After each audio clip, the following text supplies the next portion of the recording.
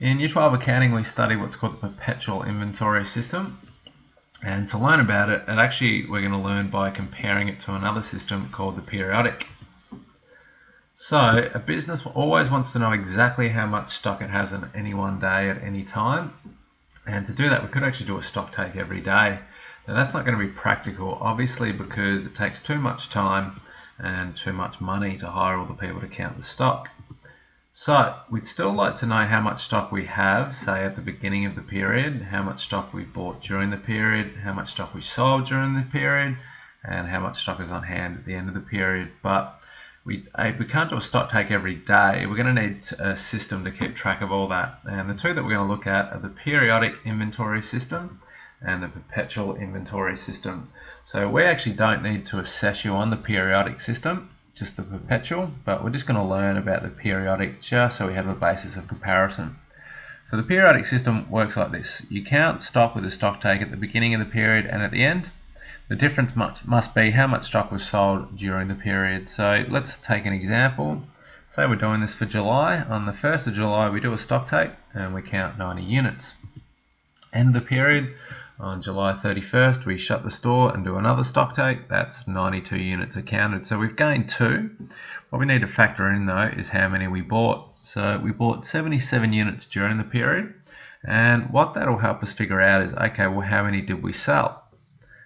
So to do that, we're just going to sort of do a little bit of arithmetic. So let's take how many there were at the beginning, which was 90. Let's add in the 77 that we bought. That's a total of 167. Take away the 92 that are left at the end of the period, and that must mean that the amount of units sold was the difference, in this case, of 75 units. So that's all very important info that we would like to know. We've got how many were at the beginning, how many at the end, how many were bought, how many were sold. I guess the problem with it is it was kind of a lot of manual work. We did a lot of stock taking. We did it twice in a month. It's a lot of time and money. We never knew at any one point at any day during the period how much stock we had, and that makes reordering difficult. How do we know when we're low? And because of that, we could run out of stock or consequently maybe hold too much, which is just as bad. And basically we have to wait to the end of the period to figure out all those important figures like how much stock was bought, sold and on hand at the end of the month. So we need a better system, and obviously big businesses have this system, and we probably haven't thought of it in terms of what the name actually means, but they're going to use a perpetual system. And what it enables them to do is, if you called up Rebel Sport today, say at 9:24, you could ask them about any bit of stock. So for example, you called them up and said, do you have a size 9 blue Nike Free runner? Well, at the click of a button, they're actually going to be able to tell you, yeah, we have 14 pairs. And the reason they can do that is because they're always updating their stock records every second of every day, and that's a much better system. So what we're going to use, or give that a name, we're going to call it the perpetual inventory system.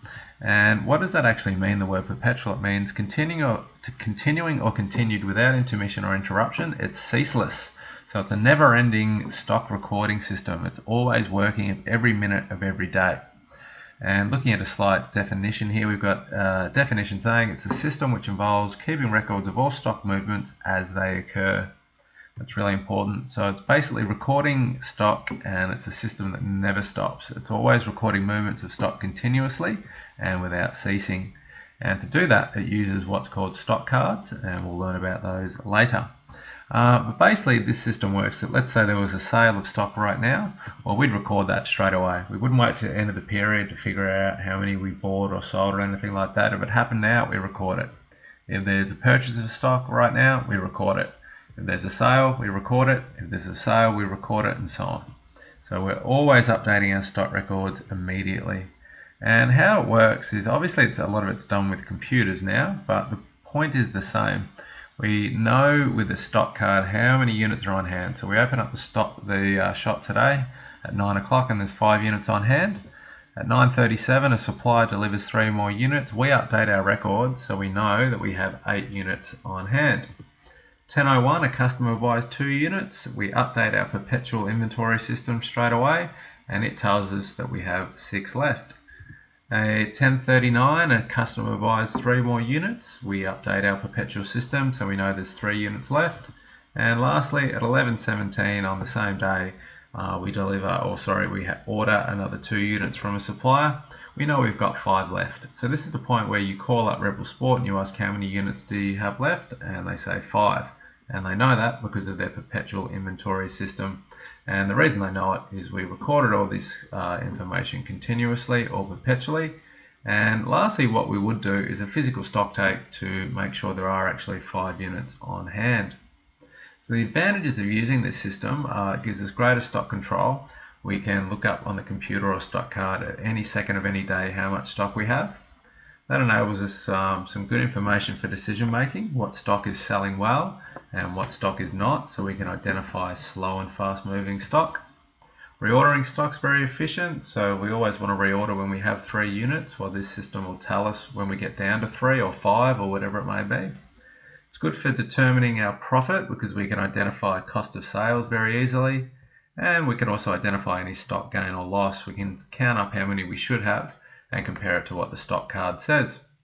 It's also got some disadvantages though. There is additional record keeping in the real world. This requires a lot of equipment and computers and security tags and that sort of stuff. And because we're updating inventory balances after every single transaction, that's a lot of record keeping. And whenever there's more record keeping, there's more cost. So we might need extra staff and equipment for this system. At the end of the period, another disadvantage is we're still going to do a stock take anyway in the perpetual system. And yeah, if we're going to do it anyway, should we really bother during the period with all this work?